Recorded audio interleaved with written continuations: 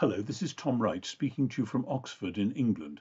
I'm excited to be able to announce that we're soon to be releasing the next course at NT Wright Online, namely Paul's second letter to Corinth. Over the course of many years in my own ministry, this letter, 2 Corinthians, has been more and more important to me as it brings together some of Paul's most deeply personal reflections on his apostolic vocation, with all its joys and sorrows somehow bundled up together. There is a gritty reality about it, as well as a gospel focus, which together makes it, I think, unbeatable.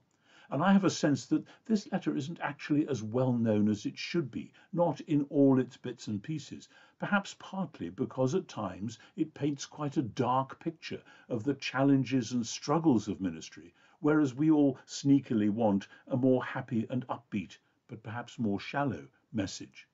But this letter is deep. It's about deep level reality, the reality of ministry rooted in the reality of the gospel and of the inner life of God himself. We've structured this course to take you through the letter in a way that explains the meaning of the text, not least as it emerges from what was going on in Paul's life at the time, and particularly his complicated relationship with the Corinthian Christians.